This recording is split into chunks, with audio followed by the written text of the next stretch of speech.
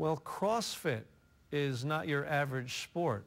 The athletes perform at such a high intensity. KOMU8's Alex Farkas right here live in studio to tell us about one specific Mid-Missouri star who has found her niche in CrossFit. If you haven't heard the name Brooke Wells before, you may want to get on those computers and do a quick Google search, and let me tell you, you will be quite impressed. She is unlike any athlete you've ever seen. I mean, long-term goals is to be the fittest woman on earth one day. For 20-year-old Brooke Wells, that goal does not seem too hard to reach after only 4 years of doing CrossFit. I started because I didn't feel like I was getting enough exercise and doing only track, and so I did it to supplement track and ended up liking it. And unlike track, you won't be seeing CrossFit in the Olympics this year, even though these athletes are some of the most fit in the world.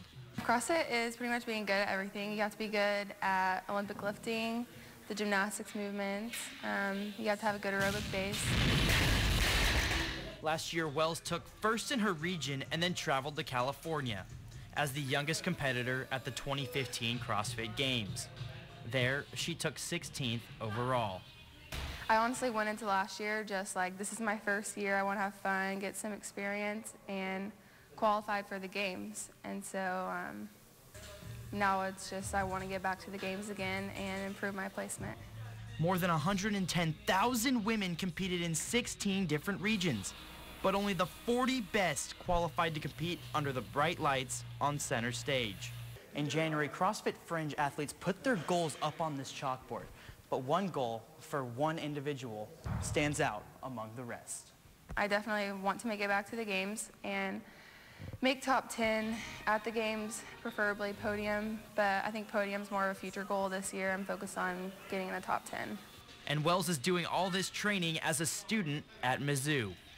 The first couple years it was hard because I was fresh in college, and I just know my goals are way bigger than having like a couple nights out in college. There is no doubt her focus has kept her on pace to reach her goals. You don't remember how good Brooke is until you see her work out with a normal class, right? Everybody gets that little bit of fan excitement when they see her, but when you work with her every day, she's just a normal person. And her secret? Success comes from hard work, and the days you don't want to come in the gym, like you have to come in the gym, get your stuff done.